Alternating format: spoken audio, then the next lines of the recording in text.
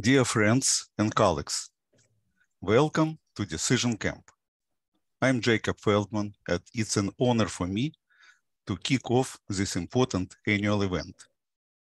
I'm glad to greet all our attendees and presenters from around the globe.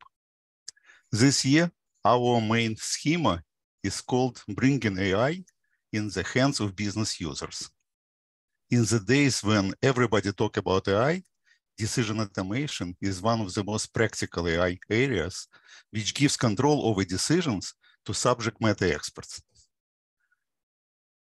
As you can see, this is our 14th DecisionCAMP, originated by practitioners and for practitioners. For the third time, we do it online.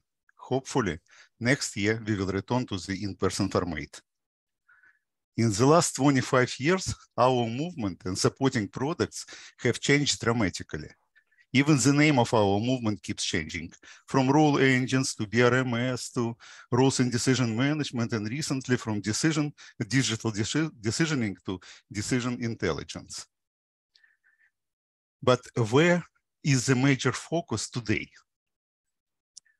When you think about what we are doing as an industry, we may see three major interconnected architectural levels: knowledge representation, decision services, and decision-making applications. Knowledge representation covers domain-specific terms, facts, rules defined on them, and this knowledge feeds our decision models deployed as loosely coupled decision services, which are invoked by domain-specific decision-making applications. During the next 3 days, we will discuss all these architectural topics in details.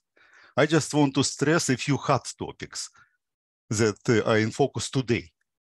It's ongoing improvements with continuous integration and continuous deployment. It's machine learning for ongoing rules discovery. And finally, it's human factors that deal with relationship between business analysts, IT, and DevOps, cover ethical decision-making, and discuss best decision modeling practices and real-world human experiences. I wish all of you happy camping, and now I will give control to our Master of Ceremony, Sandy Kemsley. Thanks, Jacob. It's great to be here again. It's this is our third year at the online version, and I think we've got our techniques down pretty well now. We're going to be here for the next 3 days. We'll be starting at 9 o'clock Eastern time every day, Eastern North American time every day. And we're going to start each session at the top of the hour on time. So each session will be about 45 minutes, 50 minutes, including some Q&A at the end, and then I will make sure that we run on time. You can look at the schedule online. There are 18 presentations and 2 keynotes.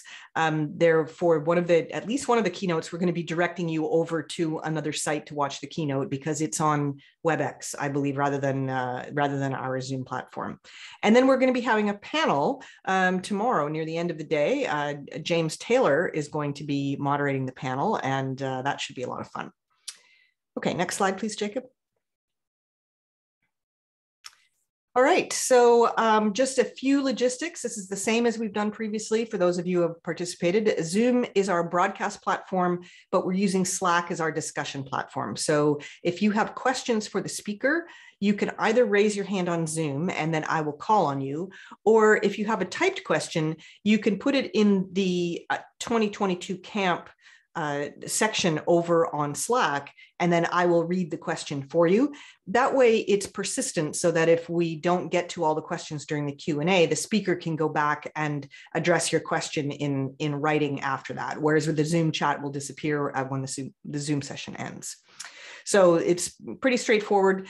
Everything is going to be recorded.